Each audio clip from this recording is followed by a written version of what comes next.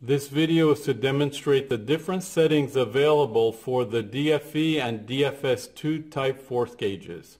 In order to go into the display mode, you'd press the display button. Now here we are on a screen that allows you to rotate the screen 180 degrees for mounting the gauge in custom fixturing or even performing compression verifications with custom fixturing as well. So in order to rotate the screen, you would press the on button, and here we are 180 degrees rotated on the gauge. In order to bring the display back to normal position, we would press the F3 button, this button here that aligns with the off text on top of the menu. So you'd press the off button. Now the next display screen available is the intensity. So we're going to bring the gauge back to normal intensity, but you could also increase it here by pressing the high button or decrease using the low button.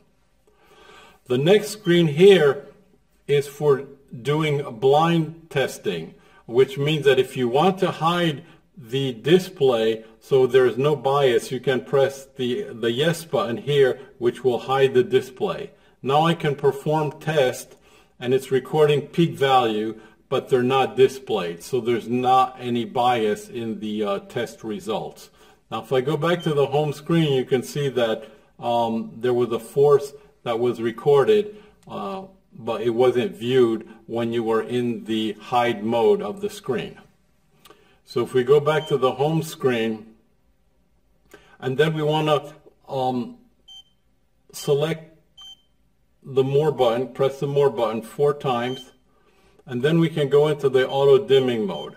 The auto dimming mode is a great feature because it allows you to save battery power and extend the life of your battery by setting the auto dimming to on.